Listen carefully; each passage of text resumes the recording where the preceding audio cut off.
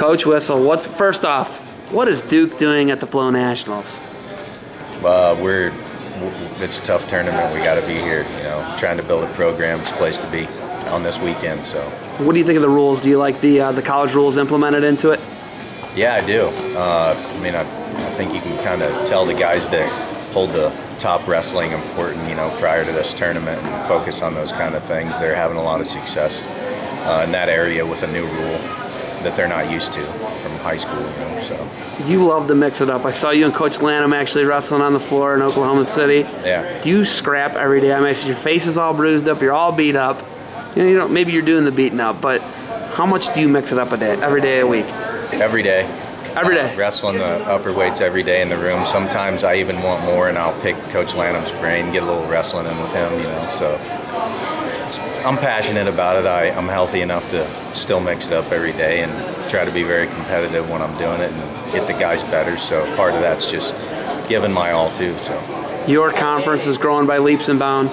Duke is growing by leaps and bounds as a program. All-American, Hartman 5th at 197 this year. Where's all this coming from in the ACC, man? And I think the coaching is. You see a lot of ACC coaches here. It's not rocket science to me. They're getting the right kind of kids in their program, hustling, and that's what it takes. So having the right people and coaches in there to develop them. You guys have been raiding states like Ohio. I'm from Ohio, and I look at some of the Ohio kids you're drawing in. You get the tough Lexington connection. Got a guy coming up from Perry up on the lake. When you look at the guys that you're bringing in from Ohio and some of these other blue-collar states, what does that mean to the program and moving you guys forward? Like I said, we know the hotbeds of wrestling, and the other coaches in the conference know the hotbeds of wrestling. And if you want to compete with schools in the Big 10, Big 12, whatever, tough schools in other conferences, it's what you got to do. So just trying to make that happen. We're all competing to get tough kids. So you guys got to be in those tough states. You guys have it's really hard to get into Duke. It's a great academic institution. I don't think a lot of people know that. I think they think it's a basketball school, and they think that they can get anybody in. Yeah. How hard is it to get into Duke, and what kind of students are you looking for as far as grades? Generally 3.5 around that with honors AP classes, 26 ACT. That'd be a minimum. 550 composite across the board. Well-rounded on the SAT, 550 like I said. And that's a minimum, yeah. Our golden hand, so to speak, is we have this academic leniency, I guess, to offer to get into a school like this. And it's a particular individual, somebody that fits the bill. We got to figure that stuff out from the get-go in the recruiting process, and then move on from there. And then we start looking at, and the interest originally was talent, of course, but then you go through the academic things and find the right fit, somebody that wants that. But that's our minimum requirement. I talked to Coach Cole, and you come to a tournament like this and you see a guy who's lights out. Then you go and you check the transcripts, and you just can't have them. Is that frustrating?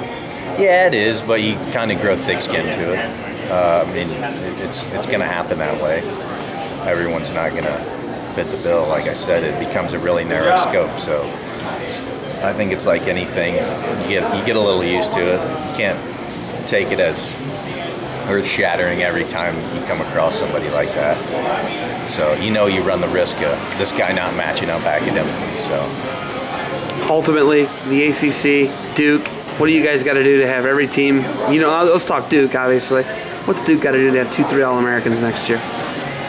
I honestly believe it's doable, and the most important thing, I think, that of the individuals we have on our team competing believe it's doable. That accomplishment that Connor Hartman had this year, placing 5th, it was monumental for the program because, he brings that leadership back, and the guys on the team that are there now, they see that they can do it.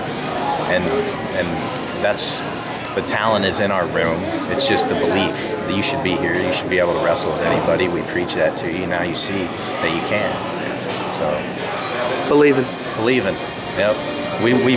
We tell them all the time. We train you as hard as any other coach trains their athletes. And now I think they see that. So. All right, we got set up for the finals here. Anything you're looking forward to tonight? Yeah, just some more tough wrestling. There's some kids we're looking at. You know, want to see them compete well, and that, of course, that highlight matchup too. Ruth and Wilps. That's it's gonna be great, right? Look forward to, yeah, before I hit the road, you know. So see this finals out and then head on back. All right, Coach. You got anything else for me? Go Flo. Go Duke.